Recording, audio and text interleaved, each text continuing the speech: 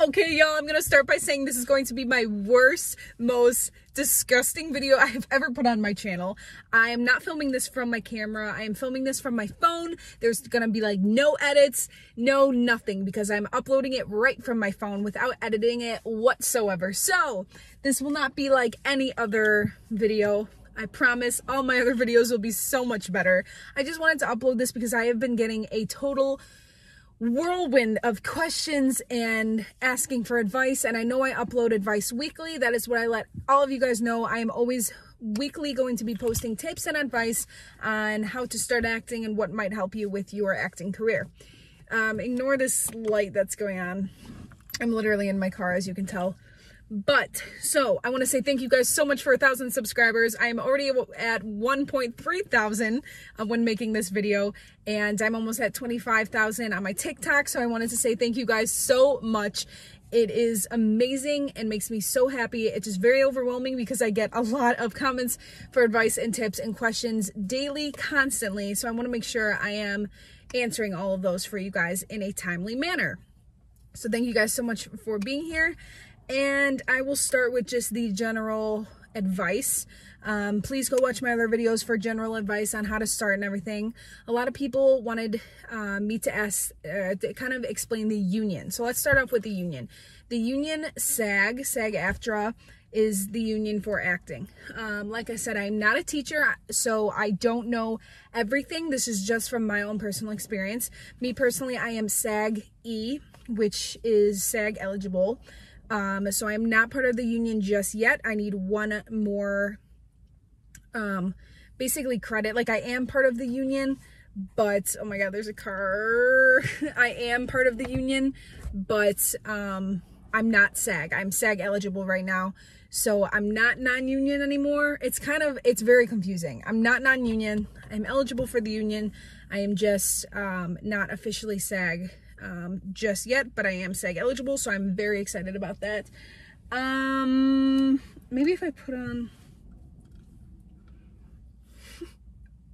no, that looks so goofy. Okay, but so yeah, so I'm SAG eligible. So how the union works, basically, you need SAG credits to become a SAG actor.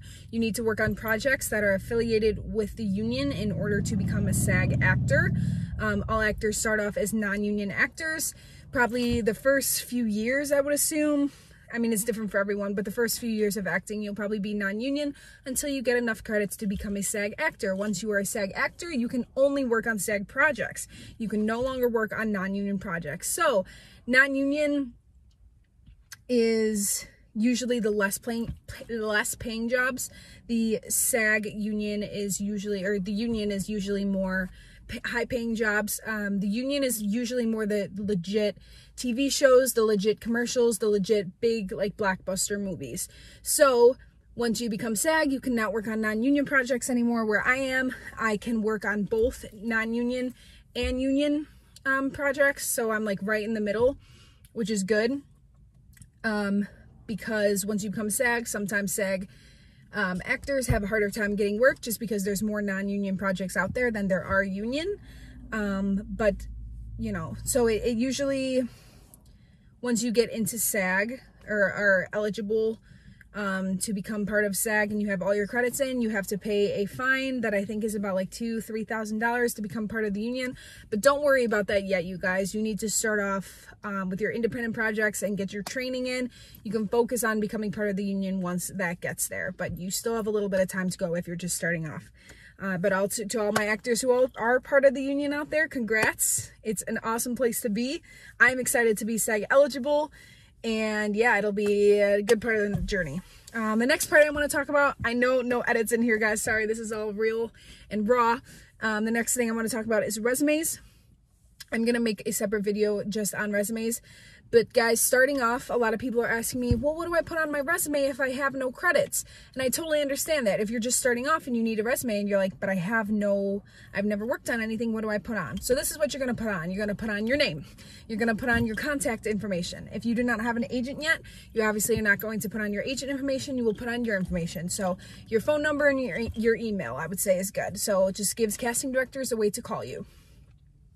You will put on your hair color, And I have heard different things, you know, every industry is different. Every market is different. What I've been told to put your hair color, your height, and your eye color, I believe.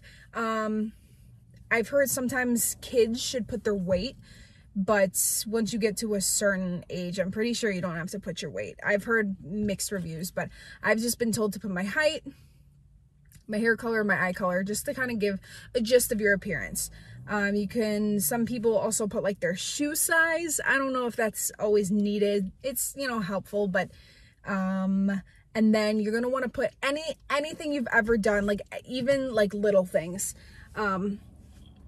even just like plays. If you've ever done like a play in your school when you were 10, or you did, you know, just little things like that. If you've ever done a play or any theater, even if it's community theater or in your church or in your school, put that. It just shows you have some sort of little acting knowledge or ability that you have done before.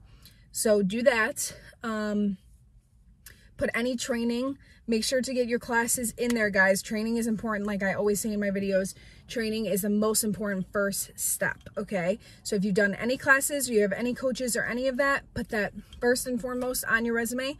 If not, if you're literally starting from zero, nothing, add interesting things about you guys. There's always like a section on your resume for just like other additional abilities, you know, just fun facts. You know, if you're a horseback rider, if you're really good at cooking, if you can speak in a British accent, if you're really good at swimming, if you've won competitions for like anything, any sport you guys have ever done, any artistic thing, if you're a good painter, anything, just something that is interesting about you that you're good in outside of acting, put that on there. Because if a casting director is making a movie about a girl that skateboards and she sees, oh, okay, well, this person has never really done a movie before, but she's won 2 awards for skateboarding. Dang, I might want to take a look at her. You know, like it's just stuff like that. So that's what you can put on your resume. As far as headshots go, I know I've covered this before, but headshots, guys, are so important. Just the gist of it is just that they look like you.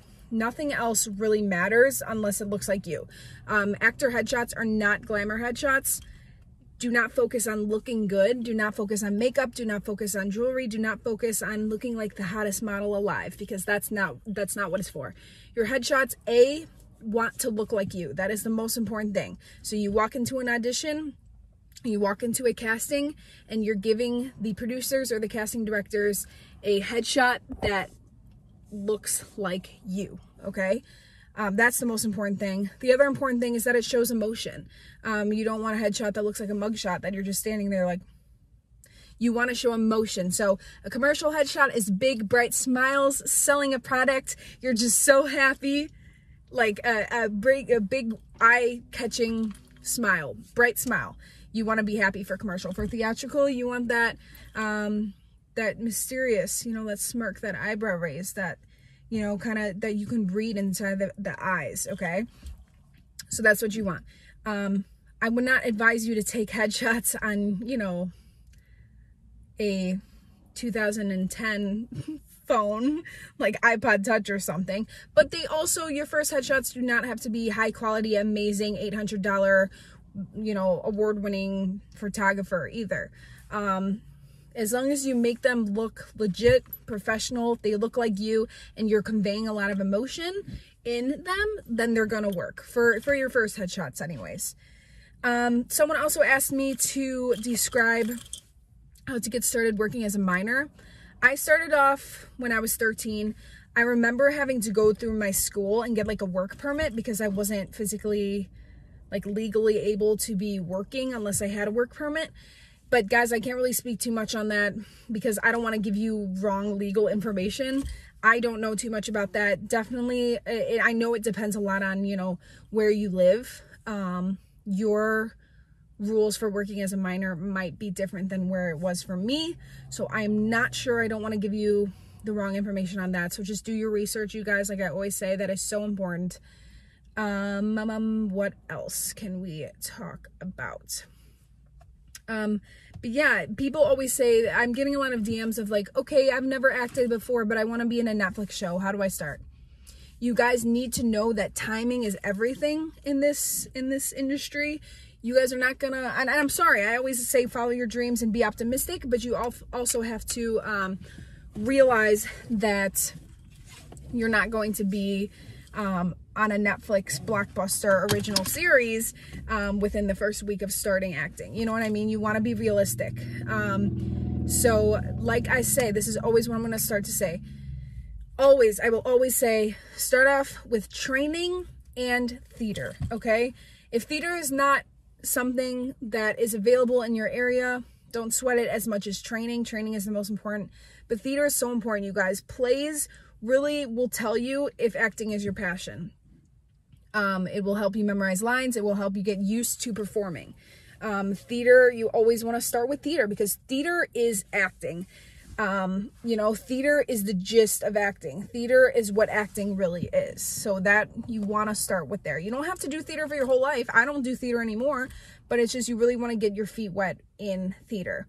If that's absolutely for whatever reason not an option for you, go right into training. Look up. Say you're from, I don't freaking know, Maryland. I don't know. Just look up your city, like the nearest biggest city near you, and type in acting classes or acting coaches or acting school. Something will come up, you guys. Unless you live in the middle of absolute Timbuktu nowhere, stuff is bound to come up.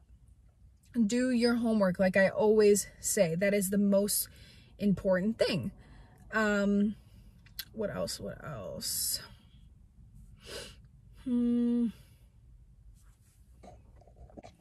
I'm also seeing a lot of people saying tips on how to memorize lines, and I think I've covered this a little bit before. What helped me and what still helps me now is making sure that there's one piece of information, one piece of advice that I learned that I was like, wow, you don't want to memorize and practice the lines so much that you're no longer like feeling the lines, you're just performing them. Performing and feeling and being the character are different. So make sure you're memorized. You know, you don't want to forget your lines. However, you don't want to be a robot that is only saying the lines like this and just trying your hardest to remember the line. You know, like you don't want to be like that. You want to still be able to feel them. So learn them at a way that they are in your brain. However, they're not drilled so hard that you're only memorizing and not actually living the character. You know what I mean? You want to feel the character and then learn the lines, not learn the lines and then feel the character, if that makes sense. I always do one line at a time, make sure that line is understood, make sure I know the motivation of the character, make sure I know why the character is saying that line, make sure I have the natural ability in my brain to feel the line. Once that is covered, I memorize it, make sure I have all of it, and then I move on to the next one, understand it, realize it. You know, you have to take it literally line by line, because if you're just memorizing and saying lines without knowing why your character is saying them, it's going to come off unnatural. You have to make sure you know exactly why your character is doing what they're doing. That is the motivation of the character. That's, you know, acting is so much more than just memorizing lines and saying them in a cool way. Like, that's not what it is. You are becoming the character. You are the character. You are now living as this character. The character is you. You need to realize and do the math in your head and find out why the character is doing what the character's doing. Because it's no longer a person on paper. It is now you, and you have to bring this person to life. So it's really important that you're not just memorizing lines and thinking of them and trying to remember them on the day of filming and then showing up and looking at your partner and just saying it. You have to step into that life and realize and figure out what is going on, why it's going on.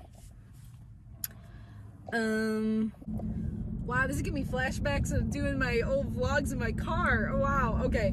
I'm just gonna end it here, you guys. I hope that was enough information. Don't worry, I'm gonna upload more this week. I'm literally in my car. This weekend is so freaking busy, so that's why this video was so quick, but I hope it answered some questions. I know I have a lot of new subscribers, so if you guys watch this video, hopefully it'll give you some sort of advice, and I will see you in a couple days. I love you guys. Bye!